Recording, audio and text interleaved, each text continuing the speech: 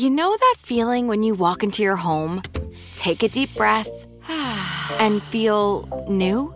Well, that's what it's like to use Clorox Scentiva. Because Clorox Scentiva smells like coconut, cleans like Clorox, and feels like energy. It'll elevate any cleaning routine to not just clean, but also make every room smell like a tropical coconut getaway. Discover how Clorox Scentiva's powerful clean and refreshing scents can transform your space. Get yours in coconut or other fabulous scents at a nearby retail store.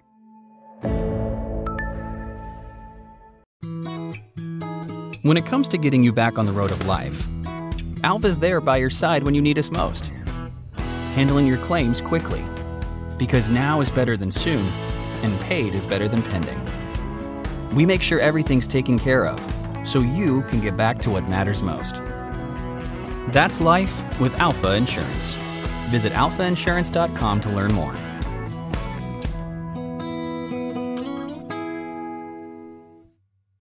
Kroger brand products have the great taste you'll celebrate. That's why over 40 million people choose Kroger brand products, making them a true crowd pleaser. And with quality guaranteed, you'll love your choice or get your money back. Score Kroger brand products with savings you can cheer for and great taste you can't resist. Kroger, fresh for everyone. Señora Sex Ed is not your mommy's sex talk. This show is La Plática like you've never heard it before. We're breaking the stigma and silence around sex and sexuality in Latinx communities. This podcast is an intergenerational conversation between Latinas from Gen X to Gen Z. We're your hosts, Diosa and Mala. You might recognize us from our first show, Locatora Radio. Listen to Señora Sex Ed on the iHeartRadio app, Apple Podcasts, or wherever you get your podcasts. Hi, everyone. It's me, Katie Couric. Lately I've been overwhelmed by the whole wellness industry. So much information out there about flaxseed, pelvic floors, serums, and anti-aging. So I launched a newsletter. It's called Body and Soul to share expert-approved advice for your physical and mental health. And guess what? It's free. Just sign up at katiecouric.com/body and soul. That's KATIECOURIC.com/body and soul. I promise it will make you happier and healthier. Episode 444 is episode 237. Try this Japanese art of mindful budgeting. Welcome to the Frugal Friends podcast, where you'll learn to save money, embrace simplicity, and live a richer life. Here are your hosts, Jen and Jill. Welcome to the Frugal Friends podcast. My name is Jen. My name is Jill. And today we are talking about a new way to budget that is really an old way. And it's not even the first time we've talked about it because this is a rerun of one of our most popular episodes from several years ago about Kakeibo, which is the Japanese art of mindful budgeting. There is a lot of Japanese concepts that we have enjoyed and taken a hold of even since this episode was recorded. You'd have to get our book to find out what we're talking about. Buy What You Love without going broke at buywhatyoulovebook.com. But this one's a really good one. And I think you'll hear us describe some of why we think this is so good at the beginning and throughout the episode. But I think anytime we can find another method or even just mindset around how we approach our finances and manage our finances, well, it can be the key that kind of unlocks it for us, right? Like not every exercise program is right for us. Not every diet is right for us. Not every budgeting practice is right for us. And this may not be exactly your thing either, but we like to kind of give a sampling of different things to be trying to find what's going to work for you that's going to create longevity long term. Yeah. And something I've been talking a lot about recently is the power of language. How if there is a word that triggers you, that makes you feel a certain type of way, there's usually another word that you can use in its place that means the exact same thing. that has less baggage attached to it. Or you may have to go to another language. But there is always something that you can do a little differently, say a little differently, that is basically an identical practice. But there are some unique things about Kakeibo that you will have heard us talk about in spending plans and budgets, but that is really honed in this way, this style of budgeting. But first, this episode is brought to you by trying new things. Sometimes it's fun and sometimes it's scary, like shark cage diving or eating crickets. But if you want to try something new that isn't scary, get the Friendletter. It's an email that we send every Monday, Wednesday, Friday, 3 times a week. We're in your inbox with the scoop on what's for free that week, ways that you can save money on the stuff that you're already buying, and helpful mindset hacks and journaling prompts for getting better at spending money. If you are not signed up for the Friendletter, get it for free, frugalfriendspodcast.com. And if you already have the Friendletter, refer your friends. There's a special, unique link at the bottom of the emails that you receive that you can send to your friends. And the more friends you get to sign up, the more goodies we send to your actual mailbox, not your inbox. You can get tangible goodies from us for doing that. So frugalfriendspodcast.com or the bottom of your email if you already get it. Yes, we love things, especially when they're free. It's just fun. It's not at all scary. No.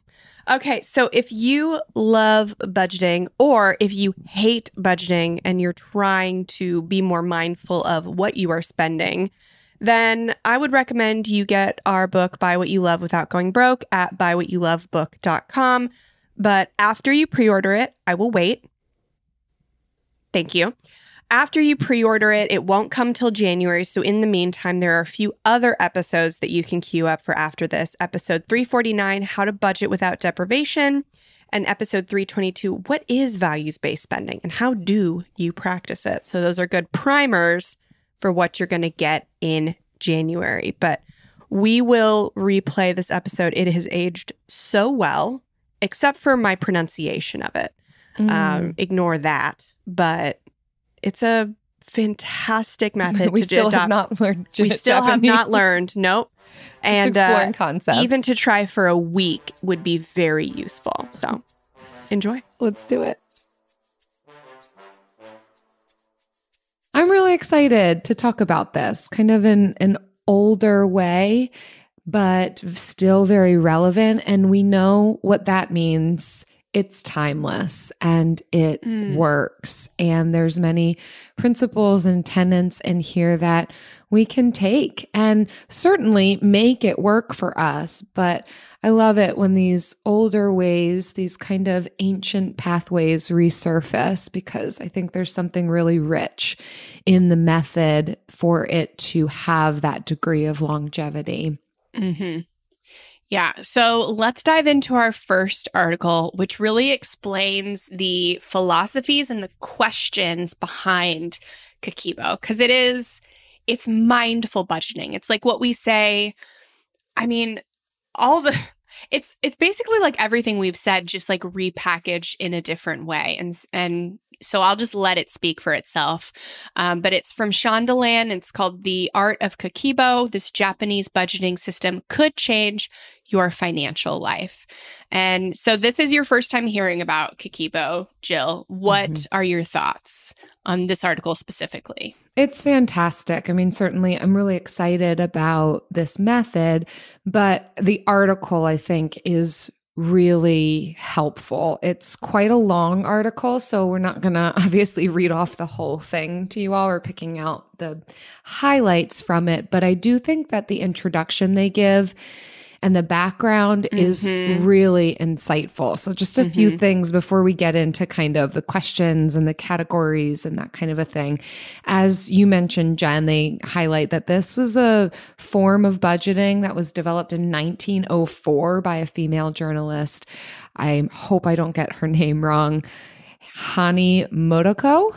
Okay. You can check me on that, but And then they go on to talk about how budgets can feel like diets for our wallet. And I think this is always the same conversation that we come back to when budgeting gets difficult or when we experience pushback on a budget, is when it's this concept of it feels like a diet. They're not fun. They mean a lot of restriction and denial, and results are somewhere far off in the future. I can't get it now. And then I love what they say here, where they say, and budgets can make people super cranky. I don't know if that's you, or your experience, or the experience you have with a partner. But sometimes if we approach a budget like a diet, that's why it can be really difficult. And so I think this system of budgeting presents a different mindset, a different approach, which is what we talk about all the time. So I'm so thrilled to see this be supported with an older way of going about this. And so I also like how they describe Kakeibo being really elegant and straightforward, and it pairs mindfulness practices to the process of spending and in turn budgeting, but making a big focus on the spending and an awareness of the behaviors rather than the restrictions and the denial and the parts that make us cranky. Yeah, I was reading somewhere actually where this is more of a philosophy, like shifting our perspective on how do I save more, or how do I save, and a shift of this perspective to how do I spend, which is literally all we're trying to do, is to shift your mind away from how do I save, which is obviously going to take you down a path of restriction and unsustainable methods, because there are a million things, ways to save. There are over 200 in our free ebook called Modern Frugal Living. You can get it at frugalfriendspodcast.com/ebook for nice free. Plug. Yeah, thank but you. It is free. So there are so many ways to save. It can get overwhelming, and it's how we quote unquote fail or fall off the wagon, or, et cetera, et cetera. But when you shift your mindset to how to spend, how do I spend, then you can get intentional about every dollar you spend, and you can feel good about it. And then you naturally save more, because you are deciding to not spend money on things you don't care about, and you are spending confidently on the things you do. And it doesn't always work out the first month, because frankly, you don't always know what you care about the first month. You think you care about everything. And as time goes on, you get better at learning who you are and what you want and what you care about and what you don't care about, so that it is a sustainable way to live life and results in more saving. Mm-hmm. And so that's what I really love about what's at the heart of this quote unquote like budgeting method. Mm-hmm. So Kakeibo, it translates to household family ledger. So I love that terminology too. I feel like you could use ledger instead of budget and get the same result without as much of the mental muck that budget kind of like puts forward. But like, again, it was created by a female journalist in Japan for housewives. And she was really like an advocate for Japanese housewives to be conscious of their spending and start saving for their families and to be in charge of the family finances. And I'm just like, yes, yes, yes. And she founded a magazine for housewives. And this was just like one of the things she put in there as like a simple way for women to manage their household finances.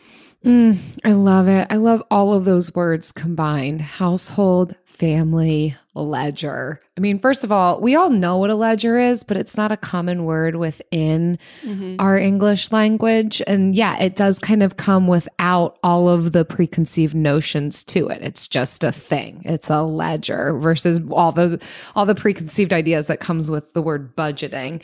And then pairing both household and family, that it's what's needed and necessary for the house, but that there's a collective unit engaged in this as well. It's so beautiful. I'm really vibing on a lot of what's being talked about here.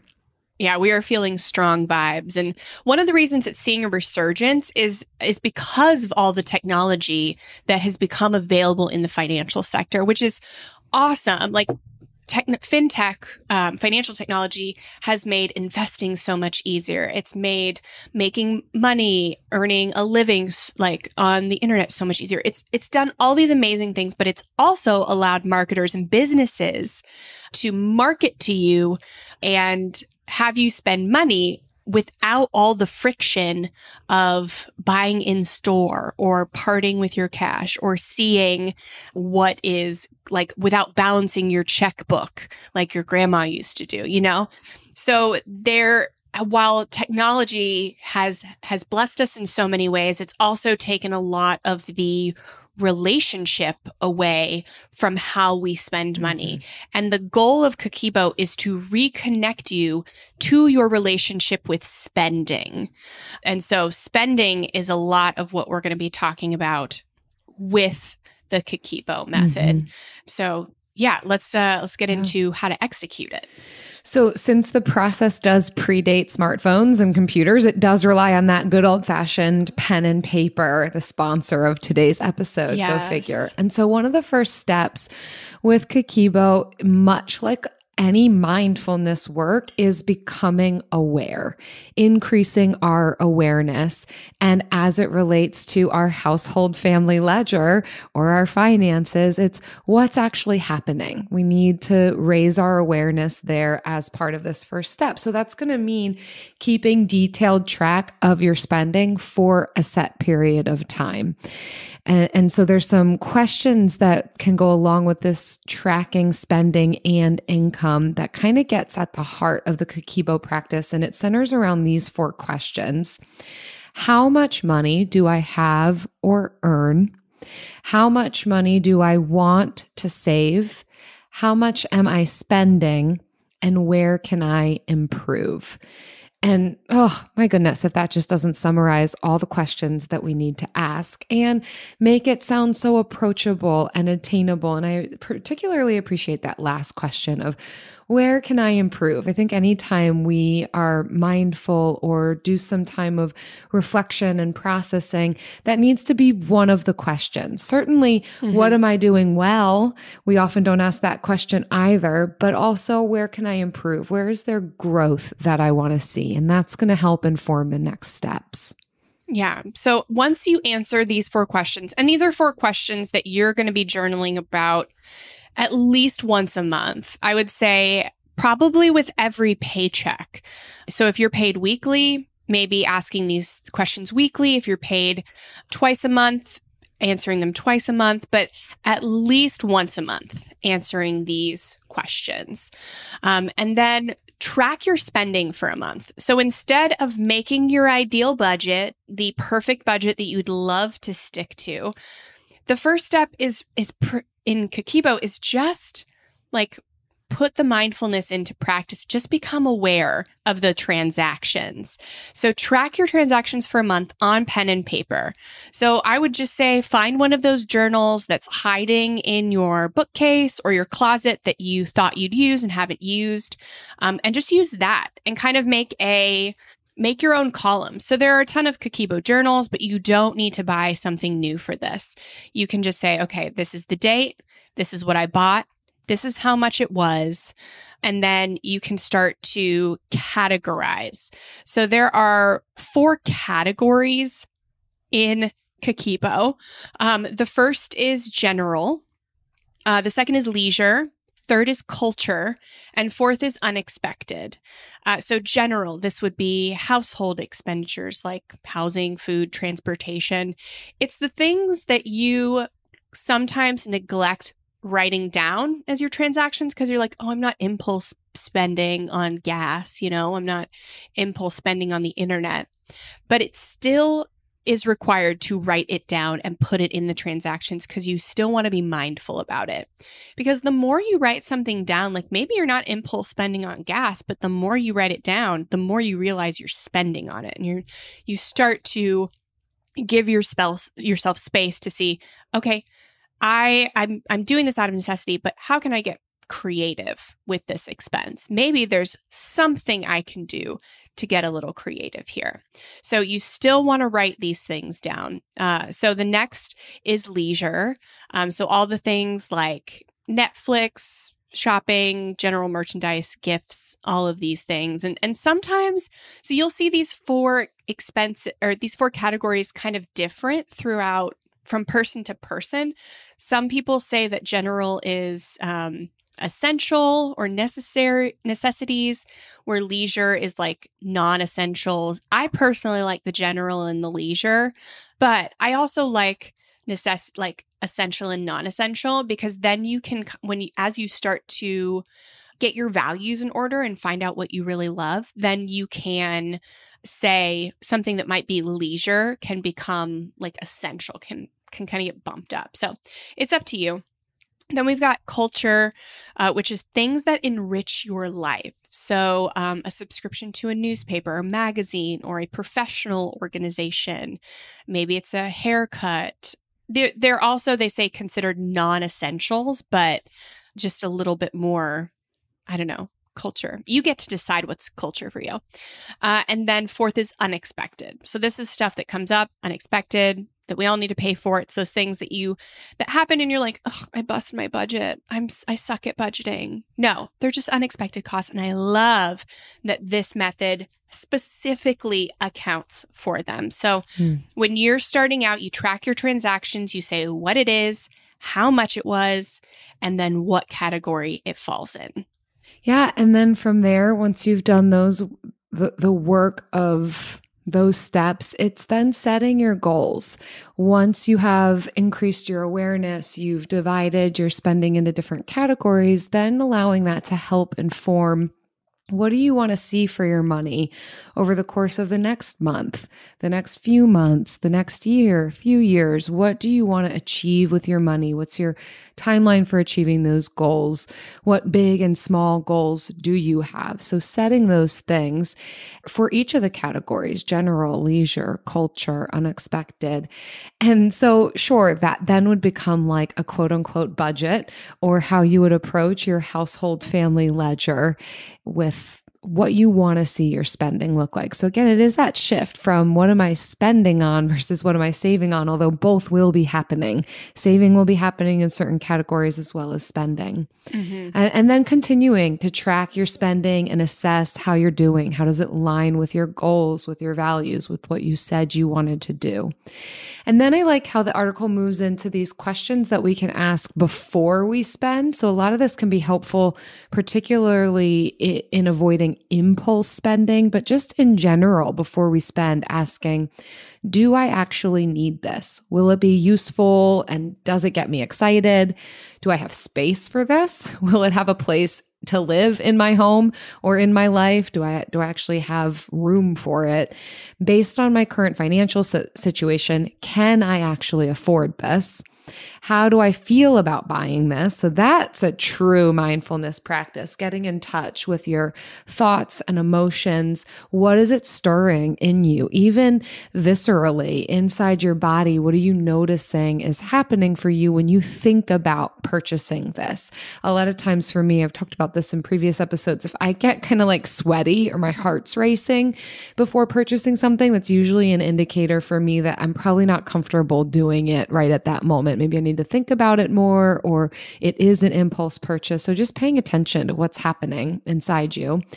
And then finally, another question we can ask is, what is my general emotional state today? So kind of even more broad, where am I at? Checking in with myself emotionally. Is this maybe a coping mechanism?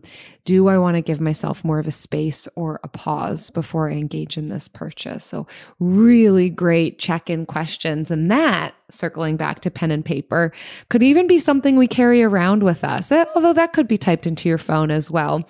Kind of my checklist of questions I ask myself before purchasing. So when you're out and about, pulling out those questions and kind of running through the list, or asking yourself whatever questions feel most relevant to help inform that decision, so you make sure that you are making a good choice for yourself.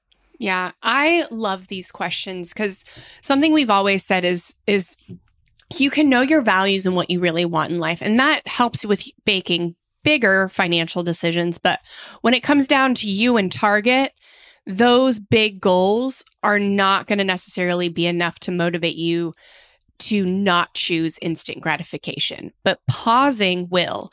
And pausing and asking these questions just adds another layer to the boundaries, to the walls between you and an impulse purchase. So yeah, I read another version of the first one, which is, do I actually need this? Someone was like, can I live without this? Which I also thought was a good reframe of it. And then just being like, do I have space for it? Can I afford this? Thinking about not just the current financial situation, but like also the goals as well. Like, can I afford this and still be on track to my goals? And then just taking, like we say this a lot, is being aware of your emotional state and what you did beforehand, what happened beforehand. Like, are you here? Are you shopping to celebrate something? And that's why you're wanting to buy this? Are you here to avoid some kind of emotion that you should be dealing with? So these are amazing questions. And I feel like there should be like a phone background with these questions on it. Mm-hmm. And I may make one. I don't want to make any promises, but I kind of want to make one because this is definitely worth it. Or like an audiogram where you just play it back to yourself. Do you have space for this? Where are you going to put it? Do you need it? Do you want it? How are you feeling? What happened in your life today? And you can pick, Jill will do one and I will do one, and you can pick whose you want. Who do you want questioning your purchase decisions? Yeah. Oh, that's great. They also say waiting on purchasing something for 24 hours is just like a additional recommendation. But I mean, we love that. Yeah. Patience is a virtue. Always. That's kind of like the general like way to do Kakeibo. It's very simple. And that's something else that I love about it. It's just so simple. It's the 4 questions. Categorize your spending into 4 categories, and then in practice, which very few budgeting methods actually have. I would say no other budgeting method has actual implementation. Mm-hmm. So in addition to the structure of the ledger, then there's implementation guidelines for following the plan. Well, and I feel very affirmed in this because I'm pen and paper. I still do write all my transactions down. I love it. And I think some of it is for this reason. While that could sound like a lot of work to some people, to me, it feels simple. Just pen and paper, aware of what I'm doing, informing my decisions upcoming, aligning it with my goals. It feels so cathartic to me. I realize that's not going to be everybody's situation, and they may not write down every transaction every single month. But for me, this is essentially what I have been doing already. So I'm glad to have a term for it.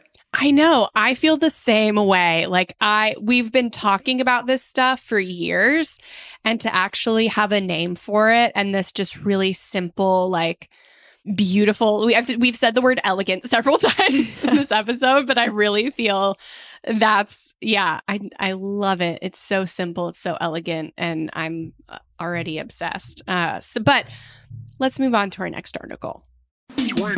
La NFL nos apasiona a todos en el mundo, y en Trendzone te acompañamos a vivirla semana a semana con el mejor análisis en español. Y este día, para toda la raza aquí de Trendzone, es importante. Martín del Palacio, Rolando Cantú, Carlos Mauricio Ramírez y Mariano Cinito te esperan para poner bajo la lupa los resultados más reveladores de cada semana, las historias que están dominando el tema de conversación y los personajes que están en el spotlight. Encontrar la forma de ganar allí es una virtud. Los temas más trendy de la semana NFL viven aquí, con nuestros expertos que, aunque alejados geográficamente, están unidos por la buena vibra, la camaradería y su gran conocimiento sobre la mejor liga del mundo. Ahora está diciendo que Purdy es Kurt Warner y mejor que Mahomes. Está, pero total, enloqueció. Refiérete con más respeto al MVP de la liga, a Brock Purdy. Los candentes debates cierran siempre con risas, bromas y pláticas entre amigos. ¿Estás queriendo decir que él llegó y era Joe Gordo y lo pusieron Joe Flaco? Sí, Joe Flaco. Lo que seguro no es Joe Burro. Listen to Trendzone on the iHeartRadio app, Apple Podcasts, or wherever you get your podcasts. How do you feel about biscuits? Hi, I'm Akilah Hughes, and I'm so excited about my new podcast, Rebel Spirit, where I head back to my hometown in Kentucky and try to convince my high school to change their racist mascot, the Rebels, into something everyone in the South loves, the Biscuits. I was a lady rebel. Like, what does that even mean? The Boone County Rebels will stay the Boone County Rebels, but the image of... It's right here in black and white in print, so they lying. An individual that came to the school saying that God sent him to talk to me about the mascot switch is a leader. You choose hills that you want to die on. Why would we want to be the losing team? I just take all the other stuff out of it. Segregation academies, when civil rights said that we need to integrate public schools, these charter schools were exempt from that. Bigger than a flag or mascot. You have to be ready for serious backlash. Listen to Rebel Spirit on the iHeartRadio app, Apple Podcasts, or wherever you get your podcasts. Do you ever wonder where your favorite foods come from? Like, what's the history behind bacon-wrapped hot dogs? Hi, I'm Eva Longoria. Hi, I'm Maite Gomez-Rejon. Our podcast, Hungry for History, is back. Season 2. Season 2. Are we recording? Are we good? Oh, we pushed record, right? Okay. And this season, we're taking an even bigger bite out of the most delicious food and its history. Saying that the most popular cocktail is the margarita, followed by the mojito from Cuba and the piña colada from Puerto Rico. So all of these we thank Latin culture. There's a mention of blood sausage in Homer's Odyssey that dates back to the 9th century BC. BC? I didn't realize how old the hot dog was. Listen to Hungry for History as part of the My Cultura Podcast Network, available on the iHeartRadio app, Apple Podcasts, or wherever you get your podcasts. In a galaxy far, far away. No, babe, that's taken. We're in our own world, remember? Right. In our own world, we're two space cadets. And totally normal humans. Sure, totally normal humans. Embark on a journey across the stars, discovering the wonders of the universe, one episode at a time. We'll talk about life, love, laughter, and why you should never argue with your co-pilot. Especially when she's always right. Right. And if we hit turbulence, just blame it on Mercury retrograde. Or Emily's questionable space piloting skills. Hey, join us on In Our Own World for cosmic conversations, stellar laughs, and super corny dad jokes. Listen to In Our Own World as a part of the My Cultura Podcast Network, available on the iHeartRadio app, Apple Podcasts, or wherever you get your podcasts. And don't worry, we promise to avoid any black holes. Most of the time. Señora Sex Ed is not your mommy sex talk. This show is La Plática like you've never heard it before. We're breaking the stigma and silence around sex and sexuality in Latinx communities. This podcast is an intergenerational conversation between Latinas from Gen X to Gen Z. We're covering everything from body image to representation in film and television. We even interview iconic Latinas like Puerto Rican actress Ana Ortiz. I felt in control of my own physical body and my own self. I was on birth control. I had sort of had my first sexual experience. If you're in your Señora era or know someone who is, then this is the show for you. We're your hosts, Diosa and Mala, and you might recognize us from our flagship podcast, Locatora Radio. We're so excited for you to hear our brand new podcast, Señora Sex Ed. Listen to Señora Sex Ed on the iHeartRadio app, Apple Podcasts, or wherever you get your podcast. It's from Refinery 29, and it's Learn About Kakeibo, the Japanese art of saving money. So a lot of the same things highlighted in this article as the previous one, but this takes a specific look at what are the things we need to know about Kakeibo in order to engage with it. So yes, it does sound simple. Sitting down at the start of each month and making a plan for how we're going to spend and having categories and awareness of our goals. It's so beautiful. And what else do we need to know? And so first off the bat is this shifting of focus. Jen, you and I have already mentioned this, but just to highlight it one more time, it really is looking a lot at the spending aspect of our finances rather than the saving. Again, both will happen, but clearly we're looking a lot more at our spending decisions, the things that we're acquiring, where our money is going. And oftentimes that can feel more approachable than when we're just talking about saving. If we're using the words saving and we can't have, and we need to restrict, then it can feel like a chore versus becoming more what we can do, what we can have, what we can afford. How are we going to do that? I like how this article frames this, that it becomes a much more inviting prospect. And it does feel that way of we're all spending money. So here's a method to become more engaged in that and align it more with your values and goals. Yeah, I think in frugality, sometimes we're tricked into thinking that spending is bad. And it's how can I spend less? How can I buy less? Which is, yes, we invite that, especially when you are spending on a lot of different things that maybe you don't love. But I think what we want to reframe frugality to be is the emphasis on how do I spend better? Spending is great. Spending is neutral. So how do I just improve my spending instead of shaming yourself for spending on a plethora of different things that actually are neutral? They're not bad to spend on. Even if somebody's trying to tell you that you shouldn't be spending money on them, the things itself are not bad. And so let's lift the shame off of what we're spending on and focus on how do we spend better.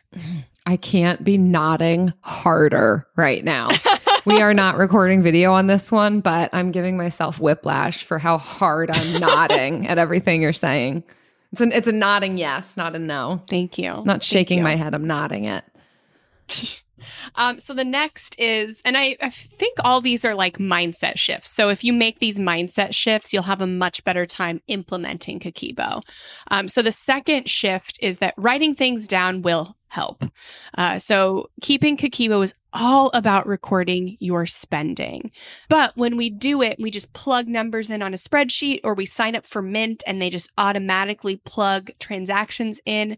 It takes away the core reason to record your transactions. Putting pen to paper is a fundamental part of this practice. And it's one of the reasons when people are like, what's your favorite budgeting app? And I still don't have one, because it just depends on where you're at on the journey. When you are very early in the journey, and I would say everyone can benefit from this at some point, whether you're just starting out or you've been doing it for a while, like recording your transactions manually is essential to discover and learn about your relationship with money. It's essential.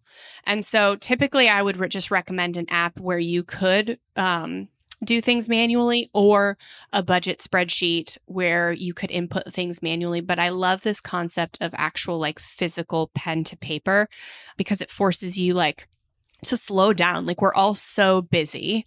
And so to go to the grocery store and have to pause like before you put the groceries in the car and write down the transaction and the amount and the category, it's not inconvenient, but it's not the most convenient. Mm-hmm. Like it's not going out of the way to like 7 different grocery stores to get the lowest price on everything. But it's also not just swiping your card and being totally disconnected from the bill. Like it's that radical middle. Yes. The next thing that is worth noting about this method is that we're going to need to be honest about our musts and our wants. I like how the article describes that the Kakeibo method is about decluttering your finances. And we've described the simplicity and the elegance of that. So this definitely goes hand in hand with, yes, decluttering our finances. And if you followed all the other steps, then you know how much money's coming in, how much money's going out. And so now it's time to figure out, what are you going to do with the rest? Assuming that there is a little bit of margin left over from the essentials, where do I want that money to go? What are my musts? What are my wants? And particularly in the category of wants, how do I make sure that the money is going to the most important of my wants and not frivolously getting spent who knows where and being left at the end of the month kind of disappointed in what we see. And so, of course, then it's going to inform what shifts need to be made so that the spending really can align with my true wants. Yeah. And I think this is where those questions, the monthly or bi-monthly questions, really come into play, because that question on how can I improve, it tells you more, it allows you to think more about, okay, what are the things that I value that may be non-essentials for somebody else, but are essential for me? And what are my actual non-essentials? Because you can want anything, but you probably don't want everything. Mm-hmm. That's very unlikely. Marketing definitely tells us we should want everything. But if you look at it over the course of months and years, and even the things you wanted like a year or 2 or 3 ago can and should be different than what you want now. And so it also gives you the time to reflect on, okay, are the things that were like essential to me then still essential to me now? The fourth is going to kind of hurt some of our hearts. It's going to be uncomfortable for some of us, but it's that cash is better than card. And psychologically, cash is better than card. Yes, for travel reward points and cash back, cards, love. But, and I say this to people again, if you're very new to the journey, if you are just starting out, cash is almost essential. Like to just do at least a month, 2 months, 3 months with cash will really make a big difference in the speed to which you kind of get in control of your relationship with money. It will really speed it up. After the first few months, I would say once you've built a habit of mindfulness with your money, you can go back to card. It is a very, for me, inconvenient way to live. I know a lot of others agree.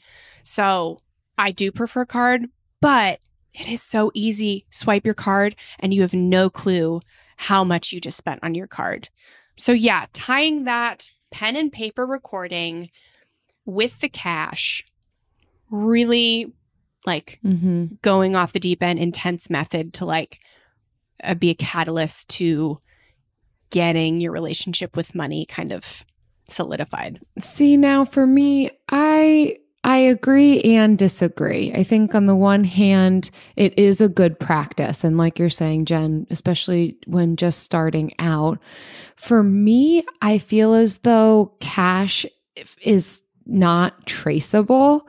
So oftentimes when I spend cash on it, it feels like I'm hardly spending because it's not going to show up in a paper statement. I'm not going to see it later. Like I am very aware of what I spend on the card because there's a record, there's a paper trail more than just my receipt. And I'll often spend cash when I want it to feel like, oh, this doesn't even count. There's no record. It's not traceable. So that, and maybe that's just like a poor mindset I've adopted, but that's how it feels for me. Like I'm using cash when like, I don't even have to think about that purchase. Yeah.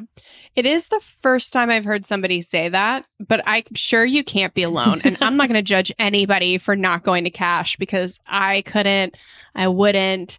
And I think with the recording, like with the pen and paper recording, it does add that mindfulness. So I think maybe you wouldn't need to stay on cash as long as somebody who was using an app to track their budget.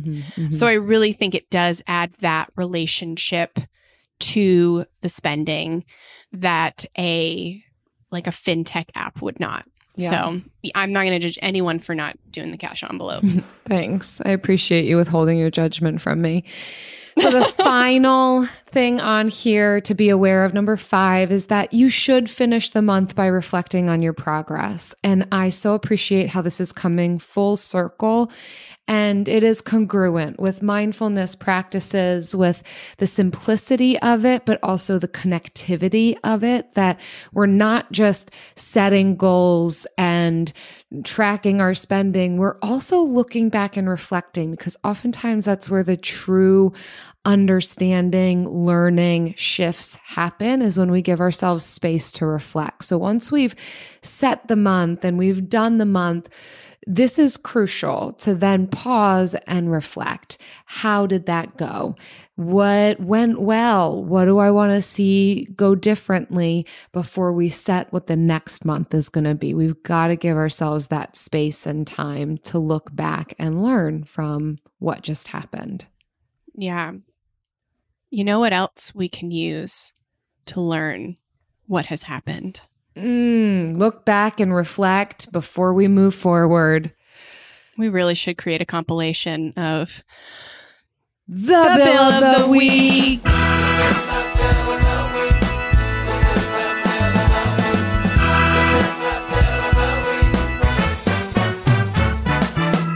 That's right. It's time for the best minute of your entire week. Maybe a baby was born and his name is William. Maybe you paid off your mortgage. Maybe your car died and you're happy to not have to pay that bill anymore. Duck bills, Buffalo Bills, Bill Clinton. This is the Bill of the Week. Hi, Jen and Jill. My name is Em, and I'm calling from Quebec, Canada, and I wanted to submit my Bill of the Week. So my bill is my new heating and air conditioning device that has been installed last week.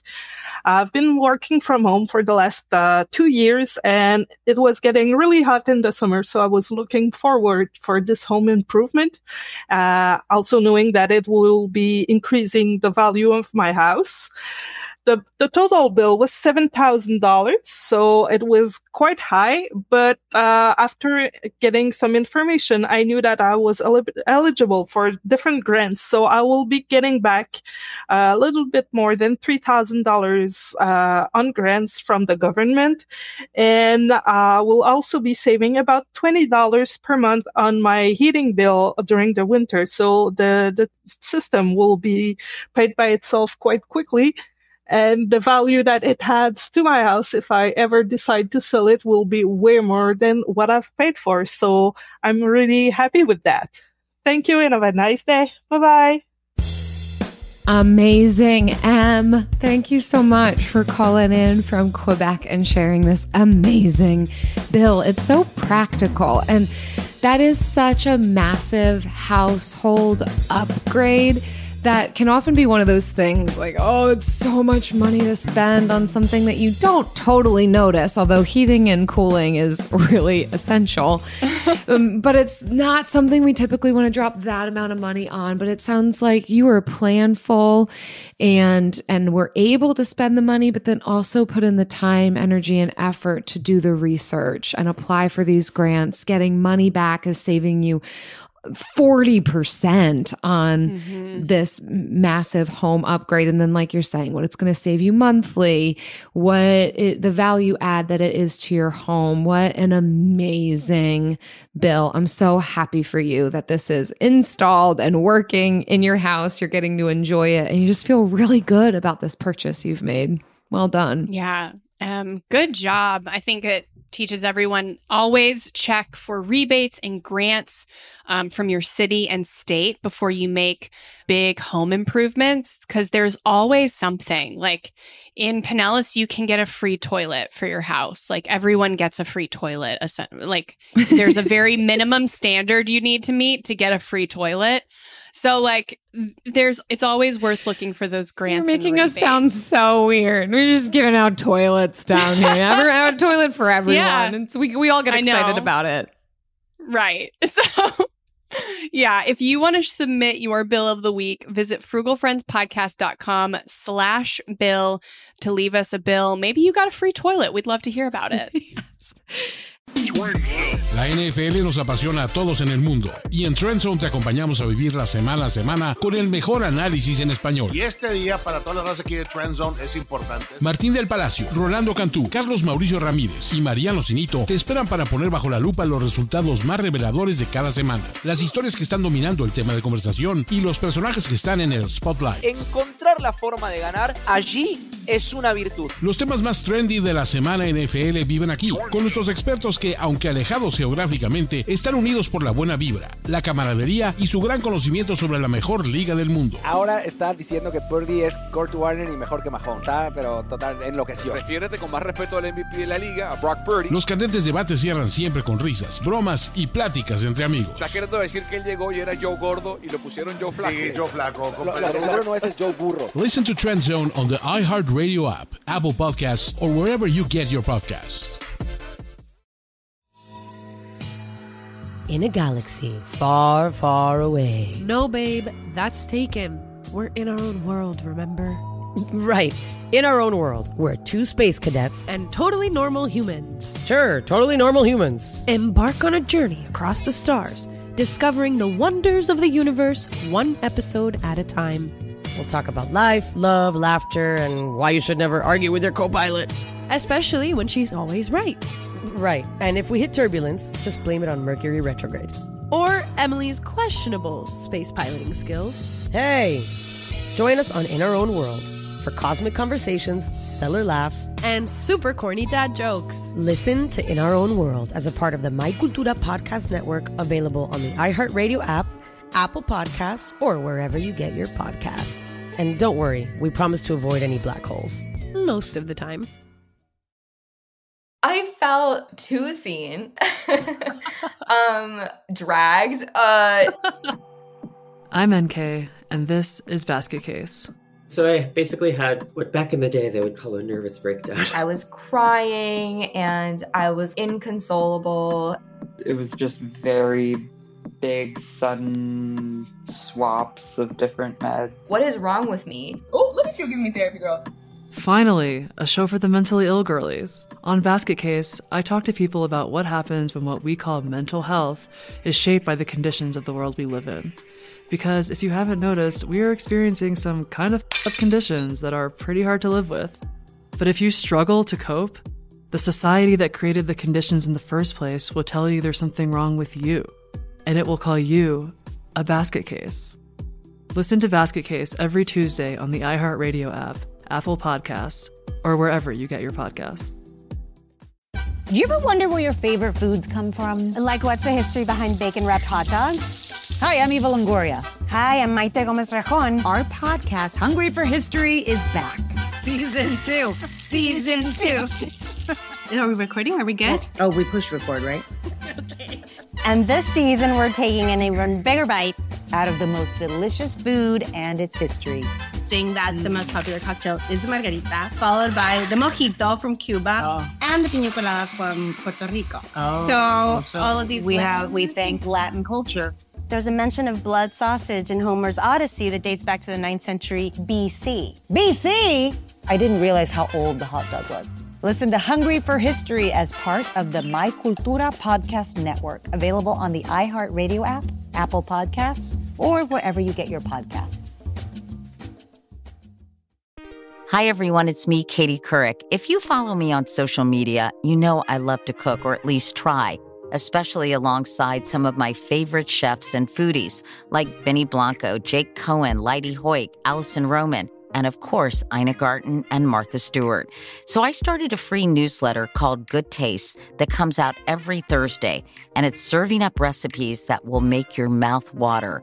Think a candied bacon Bloody Mary, tacos with cabbage slaw, curry cauliflower with almonds and mint, and cherry slab pie with vanilla ice cream to top it all off. I mean, yum, I'm getting hungry. But if you're not sold yet, we also have kitchen tips like a foolproof way to grill the perfect burger and must-have products like the best cast iron skillet to feel like a chef in your own kitchen. All you need to do is sign up at katiecouric.com/goodtaste. That's KatieCouric.com/goodtaste. I promise your taste buds will be happy you did. And now it's time for Lightning Round. So we are talking about spending intentionally, shifting our focus to how can I spend better? So we want to know, inquiring minds want to know, how do you feel about your intentionality towards your spending in this season? Because it is seasonal. Once you achieve intentional spending, it's not like you're there forever. It's definitely seasonal. And so let's be honest and transparent and vulnerable about our seasons. Jill? I was going to say, so do you want to go first? If you want to be honest, transparent, and vulnerable? All right. So I am feeling really great, actually. You caught me in a good season. And you know, I'll be honest with you. There's times when I am not crushing it. But right now feels really great. And I'll tell you why.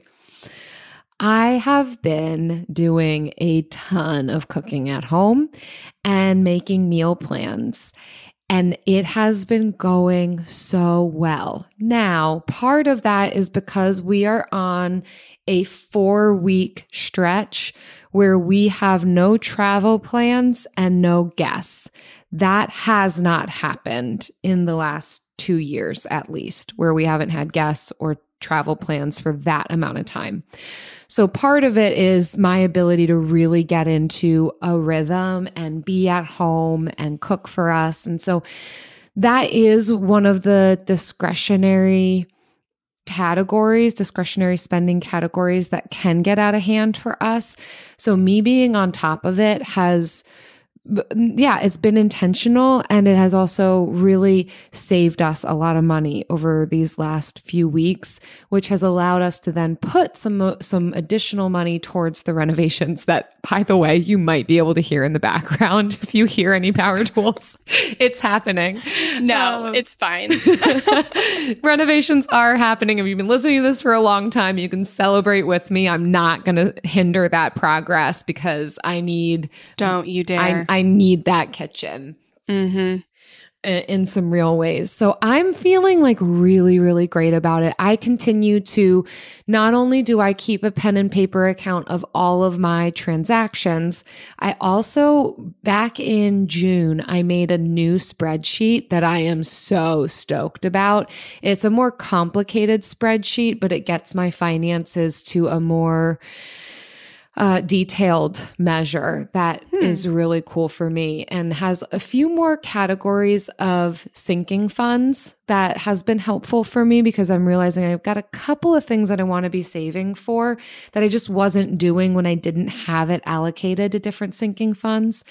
So I've done a couple of these like minor shifts recently that have really brought my budget, my finances together in a nice way. And I appreciate what you're saying there, Jen, of for this season, I don't think I'm going to need to have such a tight hold on the money in and out in, a year from now. But because we're going so hard at renovations and cash flowing them, I'm trying to be really mindful, really intentional in some of these different areas. And these are the things that have helped. So right now, I feel great. I feel on top of the world with it. What about you?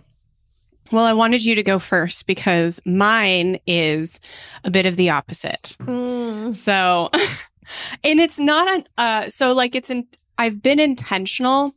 So it hasn't been like negative spending, but it has been increased spending. So it has been this like interesting dichotomy. I don't know if that's the right word, but we are recording this at the end of summer.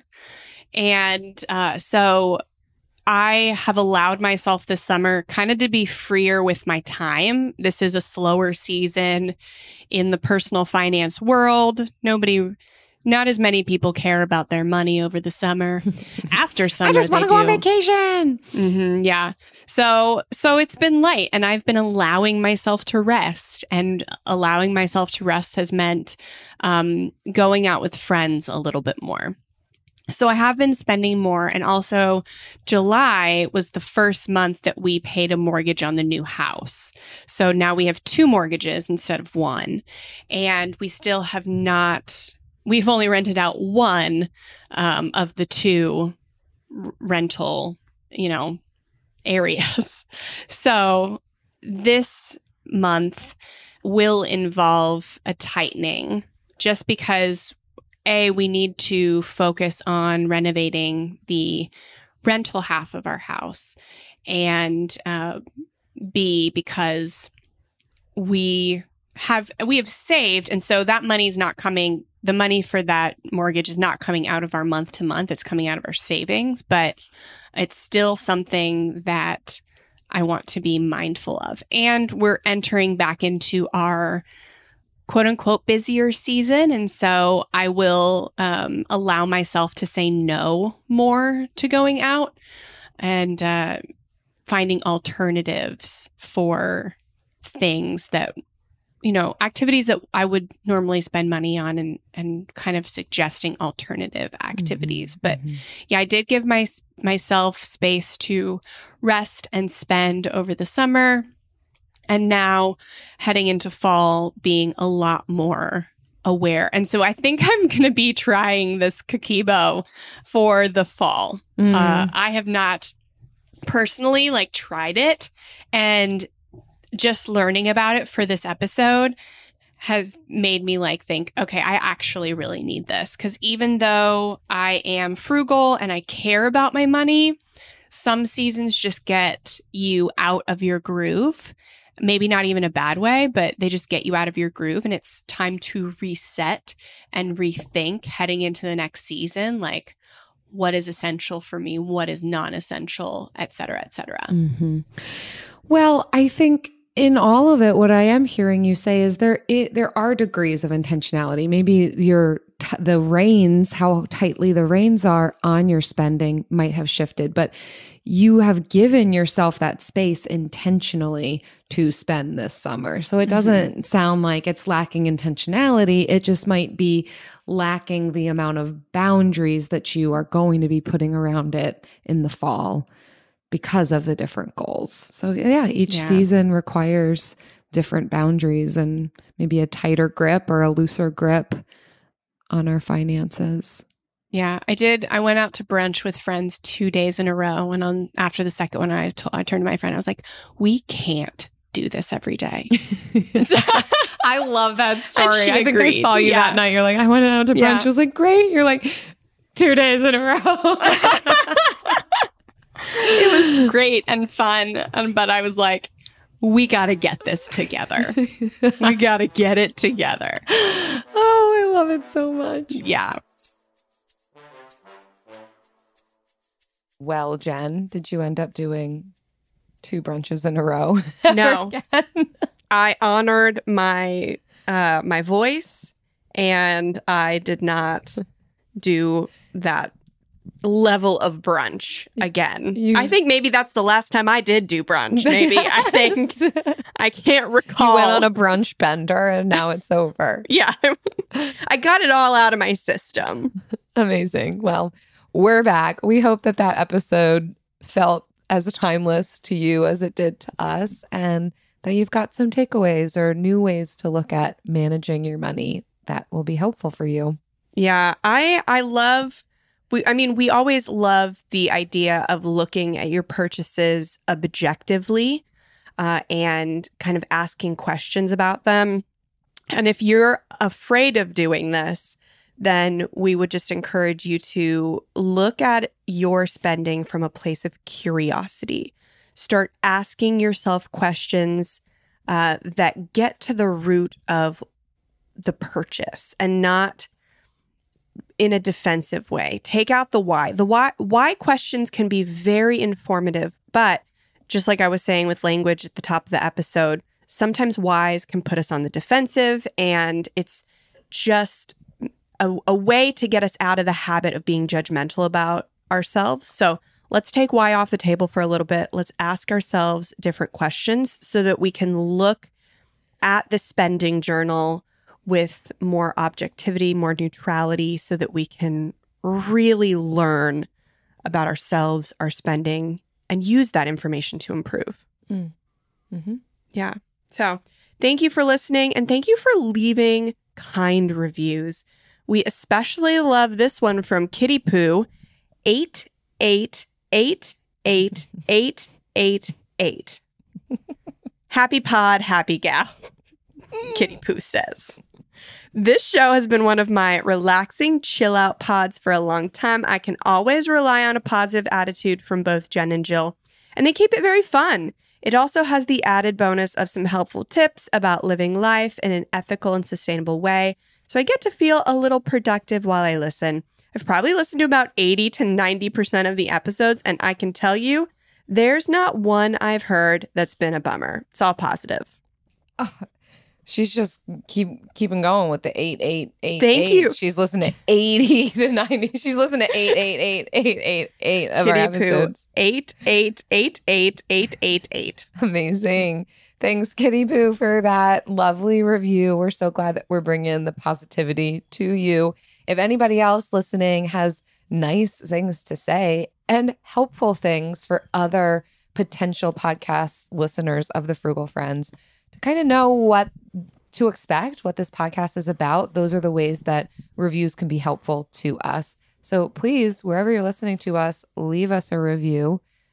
It really helps us. It helps other people. You just be helpful today. And make your name on it just a lot of random numbers and letters, and because we will read it. And it is a way that you can make podcasting more difficult than it already is for us. It can be your good deed for the day. Yeah. And then you can do whatever else you want after that because you've done a good deed. There you go. Frugal Friends is produced by Eric Sirianni.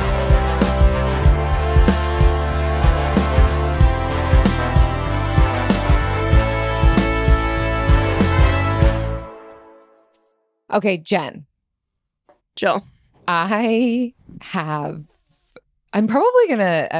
essentially organically starting a series over here of my Florida experiences.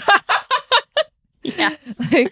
I live for this series. This is one I could binge. I look forward to it every week. We are 4 years into living in Florida, and all of a sudden it feels like we're getting the real deal lately. Just back to back Florida stuff happening to us. I feel like the first 2 or 3 years you were here, Florida was on a different vibe. It was just a different vibe.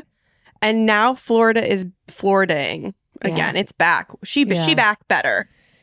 Yeah. And most of it has to do with other living creatures that are not humans. If you've heard, she's back. If you've heard my other series, the other installments in this series, it's been a cockroach in my pants. It's been a massive spider in my clean laundry. And now what I have for you friends is we got roosters, or at least I think you have a rooster. There's a rooster. It would be bad if you had more than one rooster because then you would have a different problem. Yeah, I was driving through the alley the other day, and they were just chickens in the alley running loose. Free range. They would call that. Yes. They're highly sought after, except for in my alley. And I don't know who they belong to, but I'm just like, oh, fun. Just wild chickens, I suppose. Until that night, in what felt like the very middle of the night, there was a rooster cockadoodling. Where the women are, the men will come. Yeah. And that felt abrasive and uncalled for because chickens are more than welcome. Without a rooster, they bring edible eggs. With a rooster, you never know what's going to happen. They just bring their voice, and they think their voice is so important that they have to say what they've got to say at 2:00 in the morning, and everyone has to hear it. We are 2 miles from downtown. I don't think it's allowed to have a rooster here. I think chickens, you could have up to 4 chickens, but not roosters. And yet, here we are. I don't know who has them. Here's the thing. Somebody probably had them. They told them to get rid of them. And they just let them loose. And now here they are. But now I'm so shocked because we live right on a nature preserve. And there are foxes and coyotes in the nature preserve.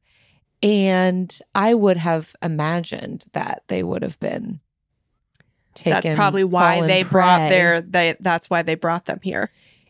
Right. But 3 or 4 days in a row now, we've been on a farm.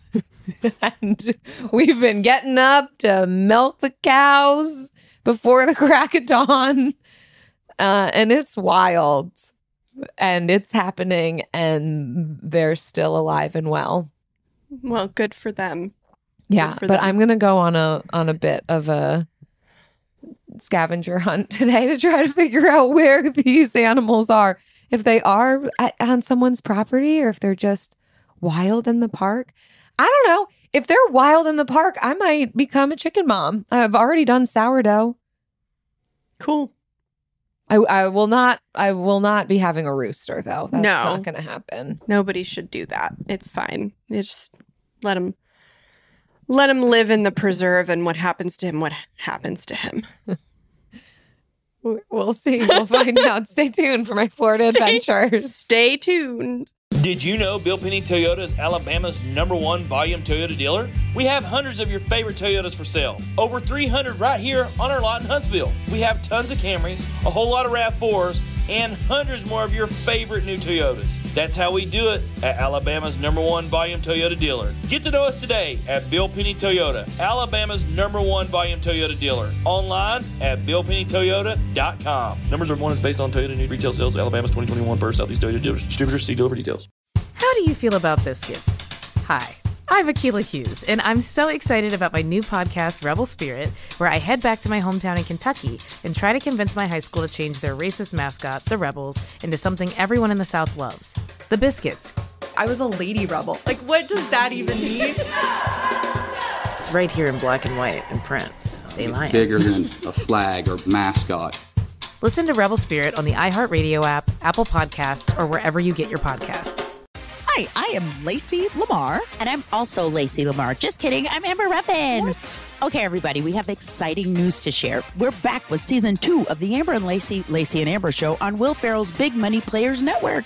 This season, we make new friends, deep dive into my steamy DMs, answer your listener questions, and more. The more is punch each other. Listen to the Amber and Lacey and Amber show on Will Ferrell's Big Money Players Network on the iHeartRadio app, Apple Podcasts, or wherever you get your podcasts. Just listen, okay? Or Lacey gets it. Do it.